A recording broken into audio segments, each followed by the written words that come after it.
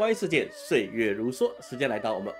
2024年的阳历10月。在这个10月啊，真的就代表了多变的2024年即将结束了。但行百里者半九十，最后3个月啊，大家还是务必把握好时间，累积好实力，储备好现金跟物资，这绝对是面对剩下3个月的一个好办法。好，那我们首先来看属鼠的朋友，属鼠的朋友啊，我们先看到他事业。属鼠朋友啊，本命的将星啊，配合这个月的国印星啊，原本是一个比较强大的组合，但这个月无论如何都是岁破大耗之月，所以有几件事情啊，你一定要特别注意。第一啊，就是你处理文件的时候啊，一定要仔细的检查每一份文件，都一定要认真的去核对，确保没有任何的错误或是遗漏，因为你一个小小的失误啊，可能会让原本完美的结果变得不尽如人意，甚至可能因此而失败。所以啊，细致入微处理每一件事情啊，是这个月重要关键。第二个就是怎么样呢？要小心了，你不要轻易相信别人的口头协议啊，尤其是在我们职场或是在商业活动中。虽然人与人之间信任是很重要的，但是书面记录才是保护自己的利益最有用的工具。无论事情大小最好都还是要有书面往来记录。这不仅能够防范一些潜在的纠纷还能够增强合作双方的信任。就说，你跟我都保持记录，那这样子我也可以相信你，你也可以相信我了。所以说整体而言事业运属中级。在财运上受到月破大耗的影响，整体来说并不是非常理想。虽然本命宫有金匮星的庇佑，但这个月真的不适合进行任何形式的投资。建议大家全心经营正财的收入，把重心放在稳定的工作以及现有的收入渠道上。如果你真的是忍不住，我实在很想进场厮杀一下那你就一定要特别小心了。建议你进场之前你要先去杠杆，确保自己是实仓的操作避免出现那些太大的波动你会有穿仓的风险。保护自己的本金有足够的流动资金的应对让自己可以不要陷入这些财务的困境。整体来说这个月财运比较不稳定，属于小凶。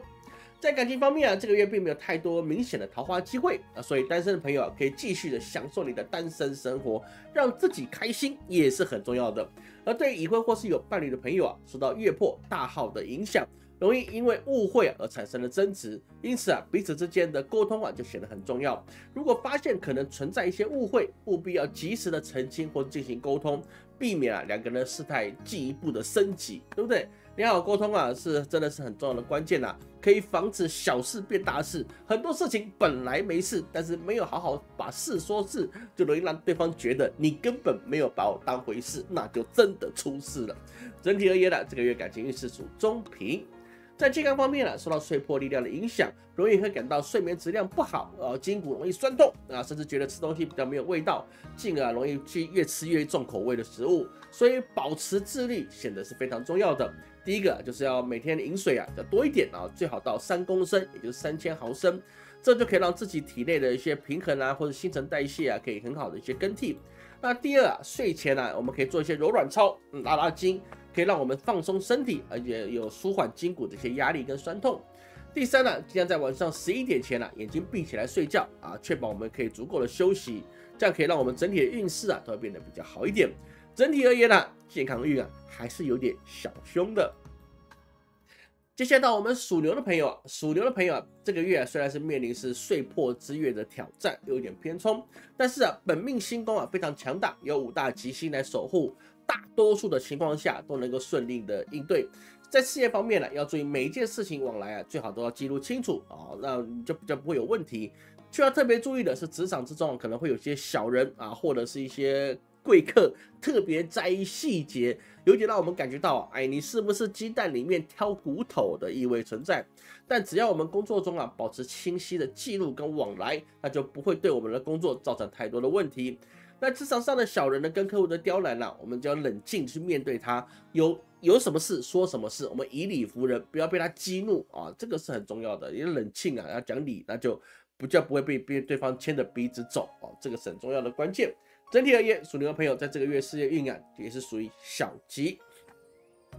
在财运方面呢，这个月不适合进行大量的投资。虽然自己我们有吉星高照，但是岁破之月的影响，财运还是会比较有浮动的。那就算你进去了，操作了，觉得也是得心应手，是在我们的意料之内去做，那通常也只会有小赚或者是小亏，容易让我们到最后白忙一场的感觉。所以老师还是建议这个月毕竟岁破之月嘛，还是保持保守的策略，不要冒险的进行高风险的投资活动会比较好。而对于一般财务管理这个月的开销真的是会比较有点多，尤其在购物还有娱乐方面。虽然我们适度的消费可以提升我们生活品质，但是真的是要注意我们在月初就要设定好预算，而且我们要严格的遵守我们自己设定出来的预算，不要规则自己定的，那违反的时候也是自己搞的，对不对？反正你自己也不会惩罚自己嘛，那这样子就可能造成你后面可能会有一些周转不灵或者资金断裂的状况。所以整体而言这个月财运属于中平。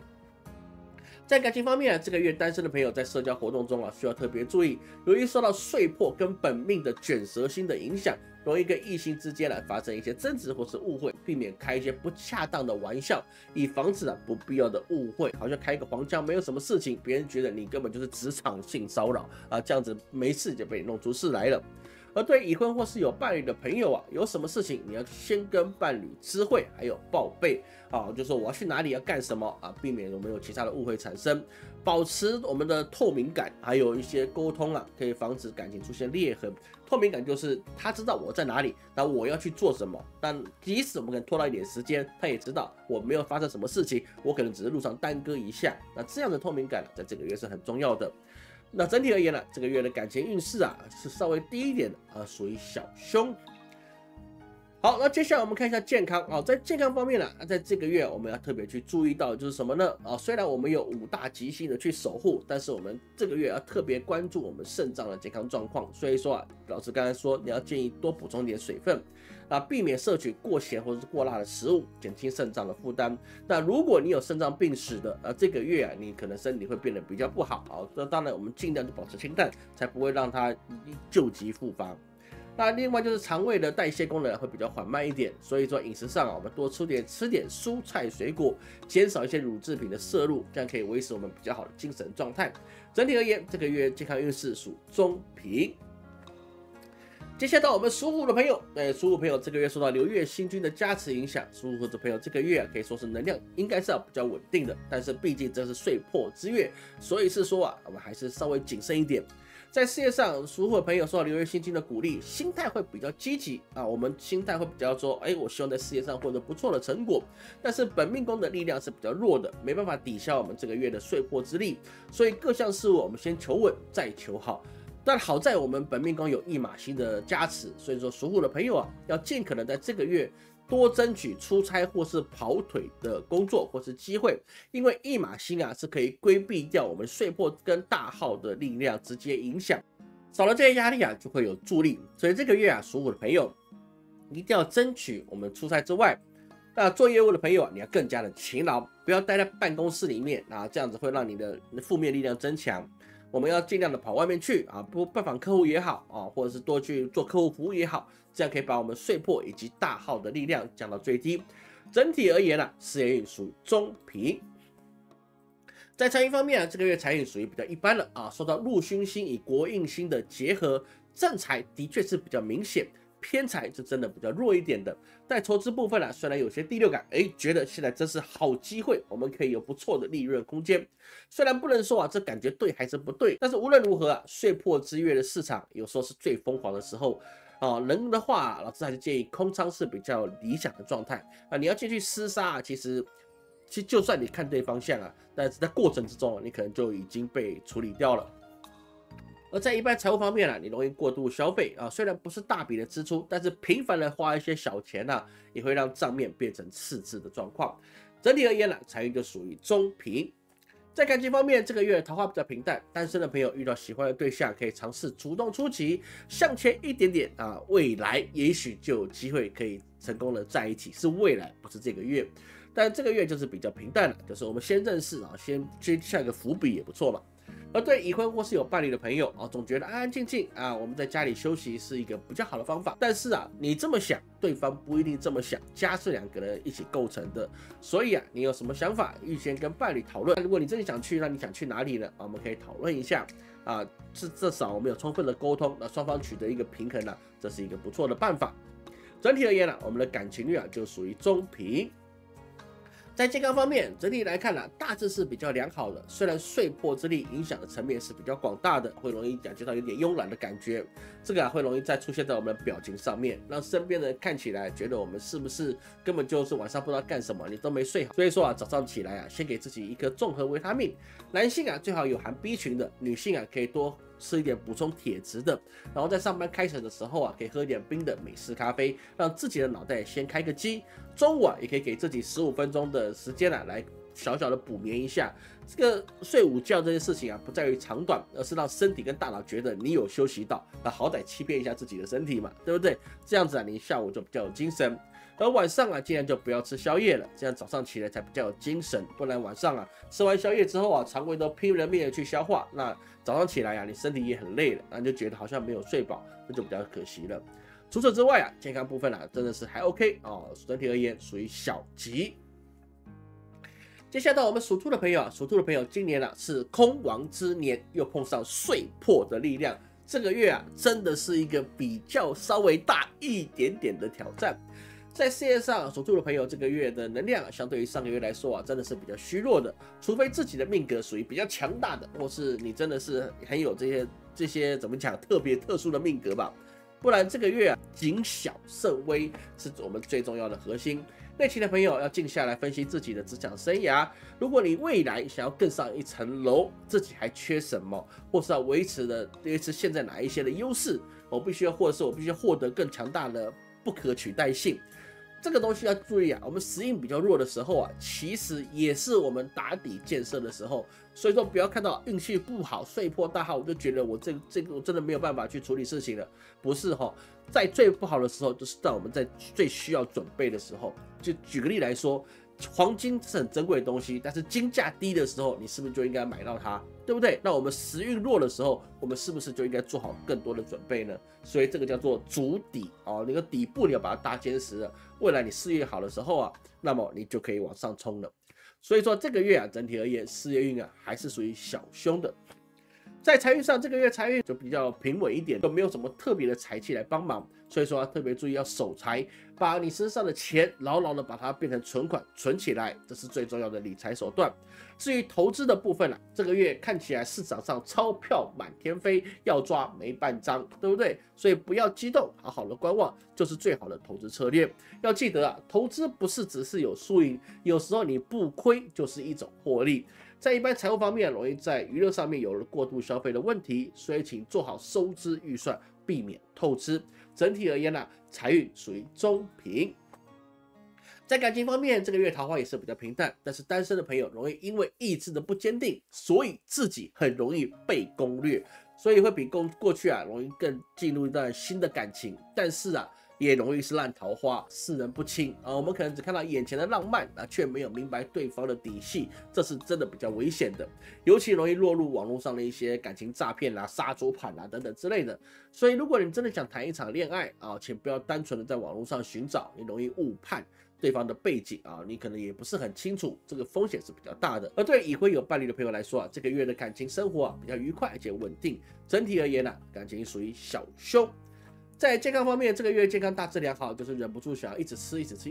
也就是容易感到饥饿。食欲之秋在属兔的朋友身上还真的蛮能够体会的，所以体脂率也比较容易提升。所以放开来吃当然也对我们的健康会有一些的积压吃下去变成肉，但是你要减掉的时候就不是一般的困难了。所以说这个要去特别注意自律是很重要的。在其他方面也要注意骑车开车的专注度。整体而言我们健康运还是属于小凶的。接下来到我们属龙的朋友，属龙的朋友这个月就有点挑战了。太岁之年碰到岁破之月，可以说不是冤家不聚头，受到流月星君的压力产生了比较激烈的刑克力量。所以这个月特别的谨慎小心。在事业上，由于岁破的力量，所以这个月对于每一件事经手的业务尤其无论是内勤或是外勤的，都必须再三的检查，然后你再交出去，避免自己或是别人的因素导致业务运转过程中产生一些瑕疵。所以能的话是尽可能的保守，保护自己，也别参与别人的纠纷，你不要想去调解了，你自己顾好你自己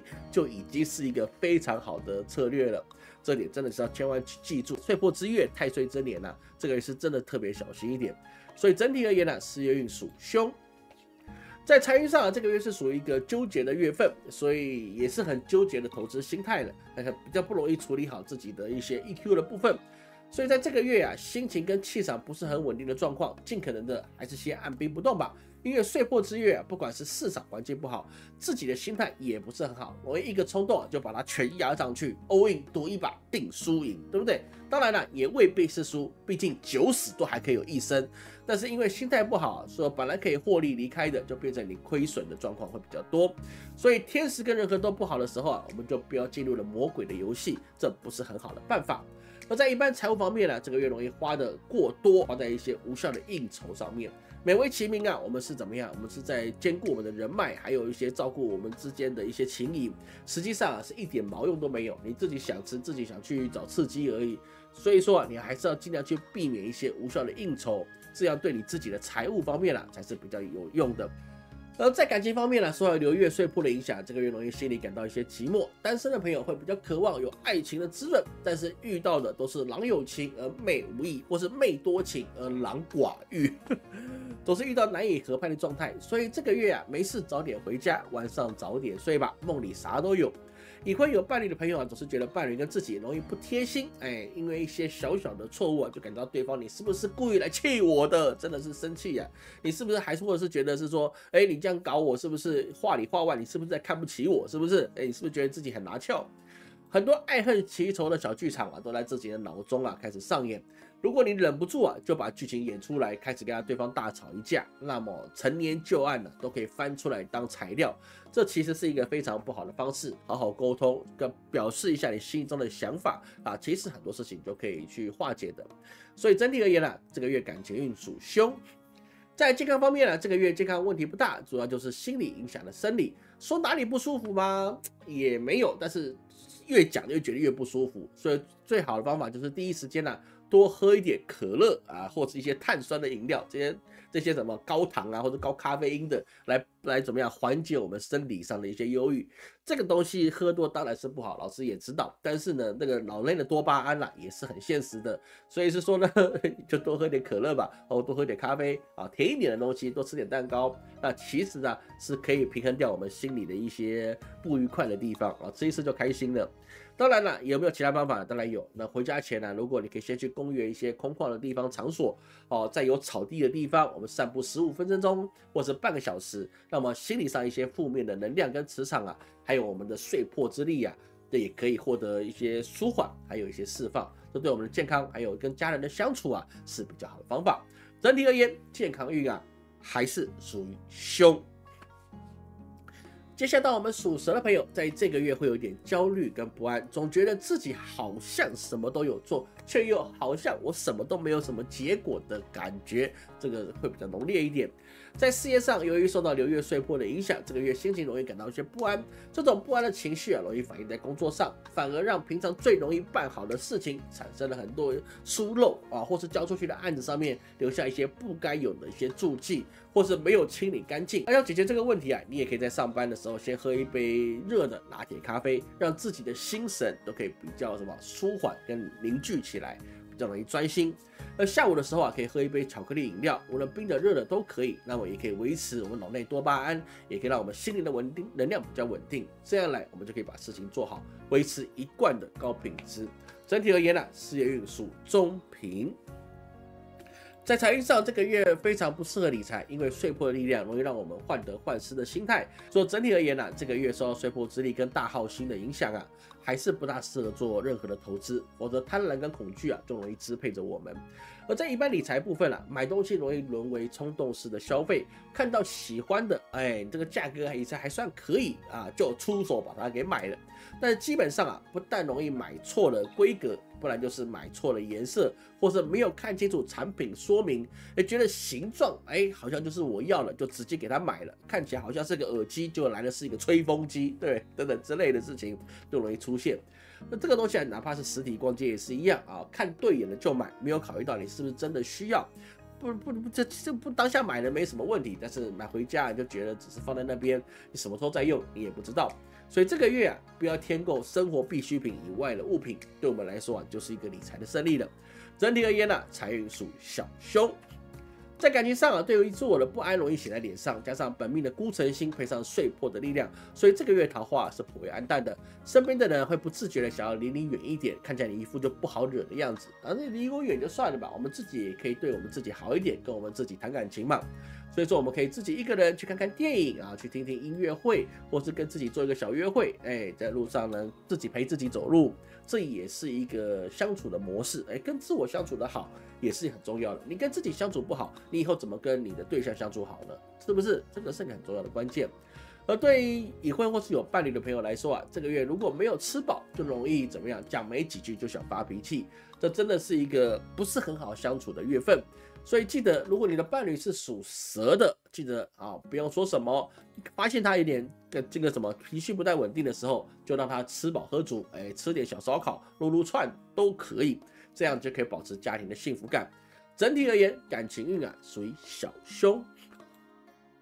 在健康部分刚刚说到上午跟下午要喝什么饮料了，来保持自己的工作品质。现在最重要的是什么呢？是下午6点之后不要再喝白开水以外的饮料，无论是奶茶、咖啡、碳酸饮料或是果汁都不要喝，尤其是酒类，因为这个月是怎么样？对我们身体来说在下午6点之后再喝这些对我们身体压力是比较大的，因为碎破的力量会大幅降低我们本命宫一些吉星的力量。那么我们再去喝酒，或是暴饮暴食，或是吃太多宵夜，那么就容易让我们本命宫的晦气星以及劫杀星获得了自由，那么各种问题就可能更加容易发生，例如重感冒，或者是被追撞，或者是吃东西就突然的肠胃炎拉肚子，这些比例都会大幅的升高，真的要特别注意一下。整体而言这个月的健康运属于小凶。接下来到我们属马的朋友，属马的朋友今年是受到负面星宿压力的影响，受到的压抑感是比较重的今年都是这样。原本有了流月星君它是对我们的能量是比较有鼓励跟加持的。那但是碎破这个星宿不讲道义，本来可以给我们加持的，让我们属马的朋友也不一定可以获得了。而在事业上受到流月星君的加持原本的力量可以影响属马的朋友，应该是要什么精气神都比较良好一点的。这个月应该是我们这个今年里面是比较好的好的月份但是碎破星跟大号星却把力量灌注到我们属马朋友原本就很不友善的负星群上面，导致浮沉星与灾杀星的力量被大幅的强化。所以这个月属马的朋友无论内外请一律做好工作守则及每一个事情的往来。外企的技术朋友，尤其你一定要做好安全措施，这点千万不能省略。老师把话放在这里了，这个讲重一点吧，生死之间你现在可以选择的这个懂了就懂老师的意思了。其他任何职业你不要扩张，不要冒险，做好本分，把本业做好早点回家这是最好的策略。整体而言，事业运属凶。在财运上，这个月除非你的命格超群，讲白了，你是属于身强或者超强的类型之外，这个月就不要想什么投资或是什么管道可以赚更多钱了，因为9成9都是亏损的概率是比较高，更别说你要买房买车，非常容易获得不好的结果。所以每天还是一句话，早点回家，好好省钱。无聊的话，多看老师的视频，对不对？其他的你就不要多想了，至少这个月不要做这些事情。整体而言财运属凶。在感情上，这个月属马的朋友本身的心情会比较浮动，所以对于单身的朋友来说，就还是一个准则，每一天散步到公园里面15分钟到半个小时，然后呢就回家吧别人就到处乱逛了。这个月也还有另外一个问题，就是容易讲错话、做错事，所以说回家就可以减少一些纠纷的产生。而对于已婚或是有伴侣的朋友来说多带伴侣出去走走，反而逆向而行，比如说看看电影踏踏青都是很好的活动。越往外走这个2个人彼此感情就会越好。整体而言，感情运属于中平。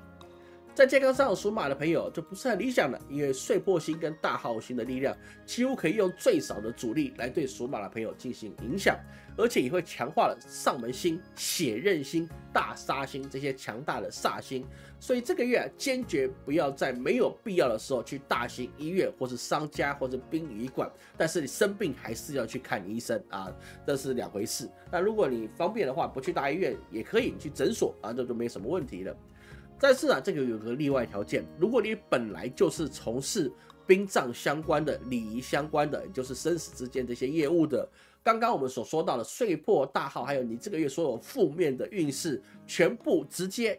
把它转成了大吉。老师只能说不是每年都这样，但是呢，今年对属马的朋友来说那就是遇到岁破、遇到大耗，还是你自己又是运个负星群很大强大的状况之下，那就有可能是负得正了所以说不是这一行的那你就要特别注意，是这一行的就没什么关系。那如果其他朋友来说血光跟疾病在这个月的威胁性会比较大一点，所以防疫还有通勤还有工作安全是必须要全神贯注的，你要去注意它。整体而言，健康运还是属于凶。接下来到我们属羊的朋友，属羊的朋友今年是属于偏冲所以这个月又有流月的岁破星，还有大耗星，对上属羊朋友的本命宫的岁杀星，会不会出现大事呢？答案还没有什么太大的影响。为什么？因为岁杀星跟岁破星的频率是比较相近的，但是却不会太去增加岁杀星的力量，也不会让它很激动。只有大耗星的影响是比较明显的，所以在没有其他生肖的那些压力之下，那其实属羊的朋友他自己本身也有天乙贵人，所以是说是比较稳定的一个月。而在事业上我们刚才说到了天乙贵人，还有我们这个今年的太阴星的力量还是很强大的，所以说岁破跟岁杀既然已经被和谐掉了，大耗星要来影响的时候被我们远方的龙德星来牵制住，所以对属羊的朋友就只有在这些威吓的力量，实质的影响就比较少一点。在这个时候要开始处理一下思绪，我们的未来路要怎么走，业务要怎么样的发展，还有职场有没有晋升的空间，生意有没有盈利的机会，在这个时间上面要看看自己，想想环境，人与环境之间是需要顺势而为才能够事半功倍。所以属羊的朋友在这个月除了做好自己的本分，也要用多一点时间来思考跟规划事业的道路，并且要想办法落实它，而不是等待，这是非常重要的。因为今年的运气会明显的比明年来的好，所以很多事情今年去规划，今年去落实，绝对比你拖到明年来的实在整体而言我们事业运就属于中平。在财运上，这个月能做的财务布局其实可以把心态放开毕竟远方还有福德星跟福星的帮衬，所以不一定是只看到的投资市场，也可以做一些额外的一些财务上的一些检视，比如说看看自己还有家人的一些保险保单我到底买了什么平均每一天我付出多少保费，或者是说我今天可能因为年龄的问题或者是其他问题，如果我出了什么样的状况，那我会获得什么样的理赔。很多人觉得我买很多保险，但是要理赔的时候都理赔不出了多少钱，就觉得保险在骗人。不是你买了储蓄险，然后你跟我讲你跌倒你要理赔，这个是有办法那没办法的事情。所以说懂得我们自己买了什么，花钱花在什么地方，这个是很重要的。而在一般财务方面我们要知道我们钱从哪里来，花到哪里去，你自己的流水记账有没有仔细如果没有仔细的话，就容易财来财去一场空，觉得我好像这个月分红分了好几万，但是下个月怎么突然变没钱了？有时候就是因为你不知道钱去哪里，就感觉上好像够，但是实际上你花了已经超过了，这是很重要的。整体而言，财运就属于小凶。在感情方面，这个月桃花比较平淡，但人际关系不会受到影响就是说我可能没办法谈感情，但是呢我朋友之间或同事之间的人际确实还不错的。单身朋友偶尔会让自己感到一点寂寞，有时候会想一个人也没有什么不好了，虽然不能够说是非常自由，但是也可以享受到一些自我的时光，这也是一个不错的生活选择。而对已婚或是有伴侣的朋友来说这个月也很难会有太多的火花去给它绽放出来。有时候就生活就这样嘛，不可能每一天都是轰轰烈烈嘛，对不对？有时候总是会回归点平淡的。如果你的伴侣是属羊的，这个月也不用太去跟他找话题，你就静静的坐在他身边，偶尔一起去吃下一个馆子吃一吃美食，或者看看电影或是踏踏青散散步都很好这就是一个平淡中可以找到一个小确幸的幸福感这是很重要的。所以整体而言感情属于小吉。在健康方面啊，这个月的新陈代谢会稍微有点缓慢一点，毕竟大耗星还是有它的力量存在，也不会完全没有影响，所以会让属羊的朋友啊做什么事情都感觉到有一点郁症乏力、想睡觉的感觉。在这个时候啊，尤其是这个月的节气啊，对属羊的朋友来说是更需要多一点营养补充，所以能的话啊，我们一早起床，我们先吃一个综合维他命。女性当然是要补铁的，男性啊当然多吃一点补充我们 B 群的。那在这个方面啊，我们才能够让我们的一个精神啊，还有我们的体质啊，可以维持到一个不错的空间。而在日常的时候啊，我们可以偶尔喝一点运动饮料来补充我们的电解质，或者吃一些水果来进行体内的环保，是这个月的健康维持的重点。整体而言呢，健康运属于小吉。接下来到我们属猴的朋友，在这个月份会进入到一个比较纠结的月份，因为这个是属于属猴的朋友啊，他这个月比较难扛得住我们的岁破星跟大耗星的力量，加上又有地杀星以及五鬼星还有官符星的力量影响，所以容易导致我们的心情跟思绪啊变得比较不平衡，做事容易犹豫不决外，也容易让拖延症比较严重一点，这个是真的要非常注意的。而在事业方面，属猴的朋友各种业务都容易因为一些小错误造成许多的阻碍，做事情啊就比较容易分心，不容易把一件事情啊彻底的做好，这会让今年的绩效造成很大的阻碍。所以这个月无论如何啊，你是什么行业都好，都要给自己做好工作计划表，什么时间该做什么事情，一条一条把它记录起来，按表操课。但是属于属猴的朋友啊，你会觉得是什么呢？就觉得这些事情很麻烦，哎，我就是要去做这些额外的记录啊，真的是哎浪费时间，我自己记得就好，我脑袋不错的，我不会忘记的，所以就懒得去记录，然后呢，这细节到最后还真的就忘了，哎，就容易出事了。所以对属猴的朋友来说啊，最大的敌人啊，可能还是你自己。虽然知道能克服就没事，但是呢，自己还是觉得啊，真的是还懒得去做。所以最后一季啊，能不能有好的收尾，就看你这个月能不能自律啊，有没有惹出一些大麻烦而已。所以整体而言呢，事业运就属于凶。在财运部分呢，这个月属猴的朋友受到岁破星冲击了五鬼星，所以对于金钱的跟市场的感觉啊，容易受到贪婪跟恐惧之间的影响，会容易举棋不定，或是过于冲动。而且岁破的力量也会催化了非福星的力量，让你看对了商品，但是下错了单。所以这个月最好的策略啊，就是别进场吧，好不好？我们观战啊，不要急着参战，不要着急。而在一般财务方面呢，容易把钱花的太多啊，就是说我规划这个月花1000块的预算，但是呢，我至少都要把它花到999，花到极致。那这样的状况之下，就容易去超支，因为你最后你会可能说啊，什么东西你忘了缴，什么东西你忘了买，所以本来花到极致的，你又不得不去多花一点存款来去把它支付了。所以是说啊，自律这个很重要哦。你不要想是说啊，我拿下个月预算来补啊，你下个月还在拿下个月预算，那你就是消费未来啊，这会越花越穷的，这个是要注意哦。所以整体而言呢，这个月财运也是属凶。在感情方面，这个月桃花运不是很理想，因为豹尾星催化了子背星，这个月的人际关系啊以及他人的评价都会比较下降。所以在这个时候啊，我们可以多去公园散步啊，散步完就早点回家，自由自在也是很好的生活方式。而对已婚有伴侣的朋友来说啊，容易跟伴侣开一些比较恶劣的玩笑啊，自己觉得很有趣，这小情趣没有，实际上是很伤人的。如果你不想因此埋下分手或是被离婚的种子啊，这个月你还是管好你自己，这个嘴碎就少去讲话，那这是比较好的办法。整体而言呢，感情也是属于小凶。在健康方面，这个月健康不大理想，受到地杀星的影响啊，容易饮食无度，吃大餐的次数会比较多，饮酒容易过量，或是太不容易怎么样喝到酩酊大醉的状况比较常见。这些都是给身体造成庞大的负担，所以我们要适可而止，这样会比较好一点。而在其他方面，我们肝脏压力是比较大的，容易造成我们免疫力的下降，让一些原本被压制的一些宿疾，例如过敏啦、流感啦，会比较容易发作，甚至连新冠都要特别小心。所以作息规律而且正常，不要熬夜跟过度饮食，对属猴的朋友来说啊，是一个非常需要自律的地方。整体而言，健康运为小凶。接下来到我们属鸡的朋友，属鸡的朋友这个月就是纷乱之月了，刑克加上岁破，这真的是有一点刺激。所以属鸡的朋友啊，再辛苦一点，我们熬过这个月啊，就会慢慢恢复我们时运慢慢往上发展的时候。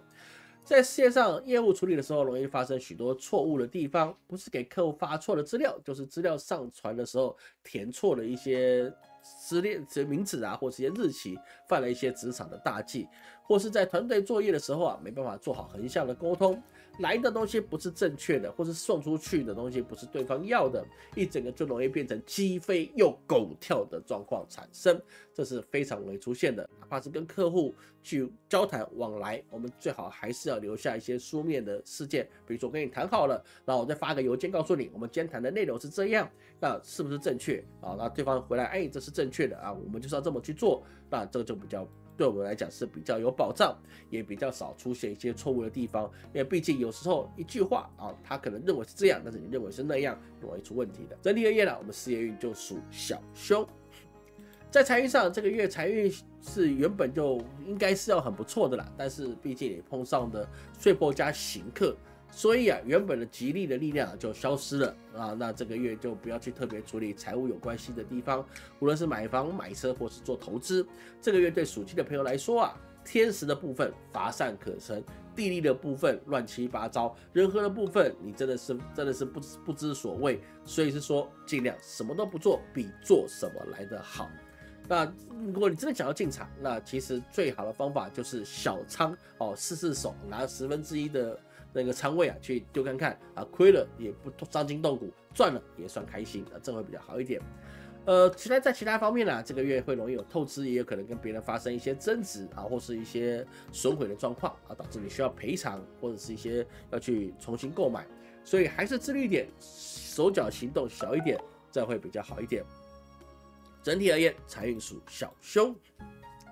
在感情方面，这个月桃花受到岁破与刑克，大概率就像枫叶一样，已经枯萎了，差不多了。所以单身的朋友就不要想太多，好好过这个月是一个比较实在的打算。而对已婚有伴侣的朋友来说啊，这个月最好在回家前给自己一个放空的时间跟空间，哪怕15分钟也好。比如说我们在咖啡厅坐一下，喝杯咖啡再回家，或是在公园的长椅上啊，放在那边懒一下，或是散步一下再回家。不然你直接回家，你就容易是把自己的情绪啊，或是一些负面的想法，就把它带到家里面去，那容易造成一些争执，或是讲一些不好听的话啊，这就不是很理想了。而如果你的伴侣是属鸡的啊，我们就只能多让着他一点啊，安静的坐在旁边，好好的配合他，他说什么我们就配合吧啊，这就是很体贴的做法了。整体而言，感情就属于小凶。在健康方面，这个月的口腔部分呢，就要多注意一下了啊，容易会有牙周病或者口腔炎或者蛀牙的状况发生。除了口腔之外啊，我们还要吃东西的时候，记得你要慢慢吃，不要因为心情不好而怒吃，对不对？吃大块那种大骨啊或大牛排啊，用力咬下去，牙齿留在上面，东西然后就很糟糕了。所以是说啊，吃东西细嚼慢咽啊，饭后漱口，饭前洗手啊，这是很重要的。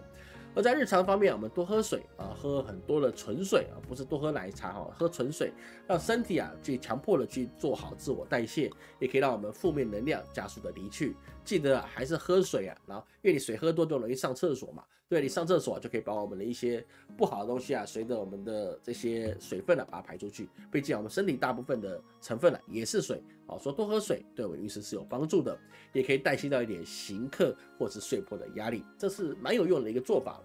整体而言，健康运就属于小凶。接下来到我们属狗的朋友，属狗的朋友这个月是本命月今年又是岁破之年，又碰到岁破之月。那当然，我们其他地方外部也没有什么太多的一些吉利的星宿可以帮助。那这个月属狗的朋友，你真的是要把皮绷紧一点。在事业上处理一般业务的时候容易出了很多不应该出现的错误，除了影响到团队或是客户的进度之外，还要注意你言多必失，很多事情肯定是人忍不住我们就突然脱口而出，对不对？那其实就容易把场面去做得很尴尬，或者把天聊死，或让大家都下不来台。所以这个月要注意这个月我们在职场上需要的不是我们高谈阔论，也不需要我们的正义之声，而是倾听跟配合。我们要听懂对方的诉求，那我们再看现场的环境，那我们再去想办法去配合他，是不是？或者是有问题，你不要当场的去发难，我们可以想一下，退一步的一些现场的状况结束之后，我们再私下找对人说这个状况可能不是很好，那这样就避免现场的冲突了。那这个部分也容易出现在文件上面往来的信件或通讯软体的措辞也容易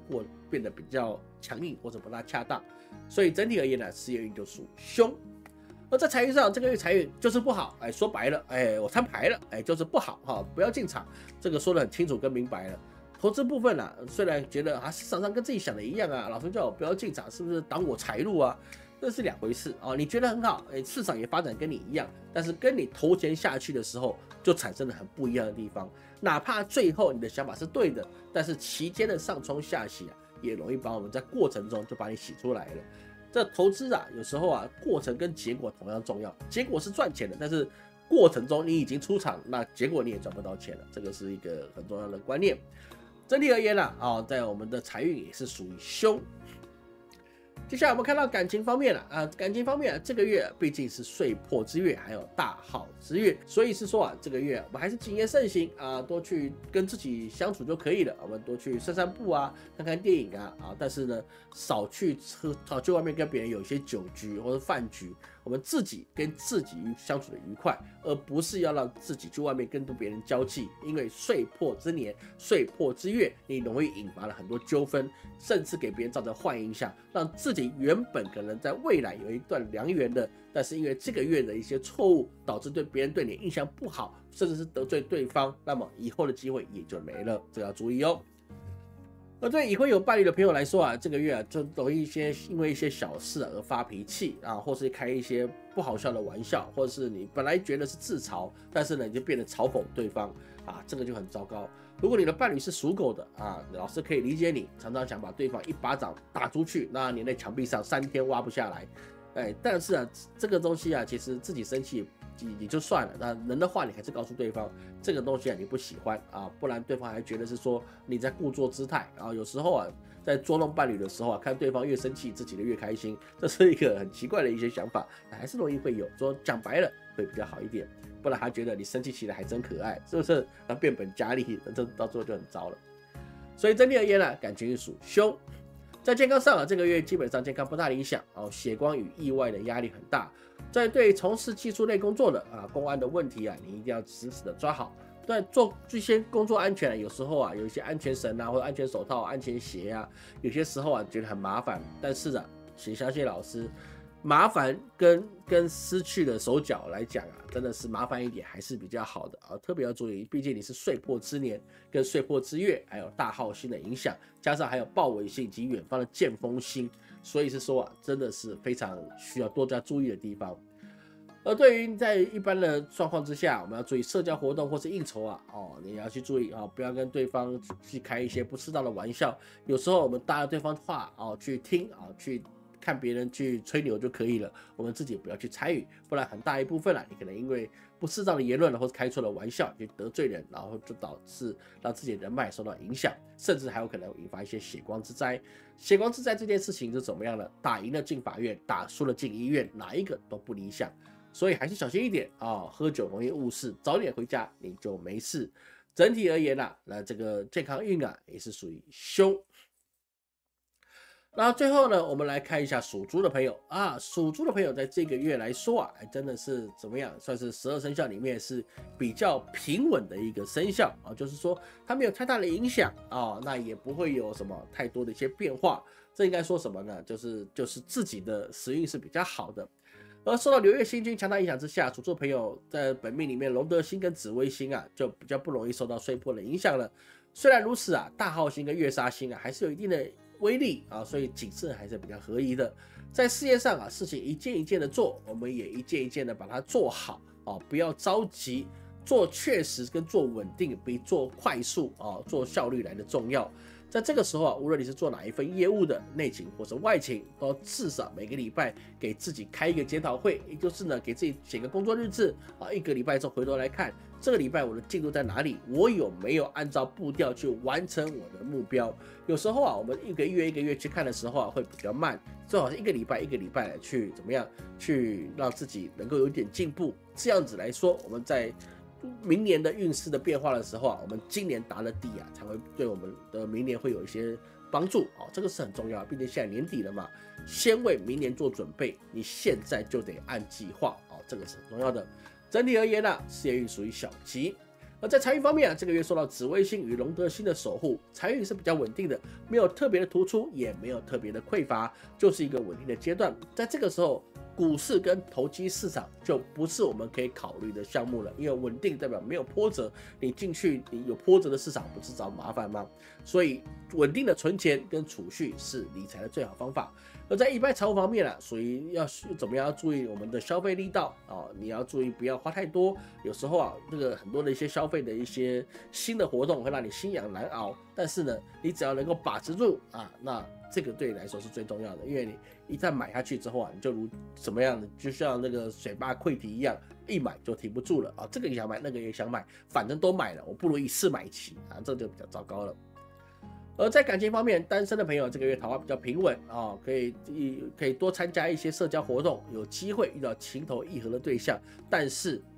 不是这个月就要开花结果，有时候是先认识，后面再去经营，而且也要去注意，还是会有烂桃花，虽然不明显，但是还是会有，所以我们必须要怎么样呢？我们必须要多多的去来往了解一下对方的状态，不要太急的进入下一段关系。这个一定要循序渐进越快越容易出事情这是很重要的。而对已婚有伴侣的朋友来说多带伴侣吃一些好吃的，回家就可以看看短剧看片偶尔出去散散步，这就很幸福了。有时候生活就是要平淡一点，然后呢多相处一点，那就很好了。整体而言感情运属于小凶。在健康方面这个月健康大致良好，就偶尔有一些消化不良或容易拉肚子的状况。这个时候要注意，尽量避免吃生冷的食物比如是说寿司或者是一些生腌的东西这些东西对身体会有负面的影响。那尽量还是要去做好，你当餐做好的食材当餐吃完，你不要隔餐去使用这样也容易让你的肠胃会有一些不大好的状况会发生。所以吃东西的时候我们要注意新鲜，还记得细嚼慢咽，慢慢吃，这样不但可以减肥，又可以减少肠胃的负担。除此之外健康其他的部分大致上都是良好的，毕竟有紫微星跟龙德星嘛。整体而言，健康运属于小吉。好，那么以上就是我们在阳历10月份的生肖运势解析。时间到了10月，你有没有想过今年你过得满意还是不满意呢？2024年要结束了，最后一季，世界都会面临重大的挑战。我希望大家都能够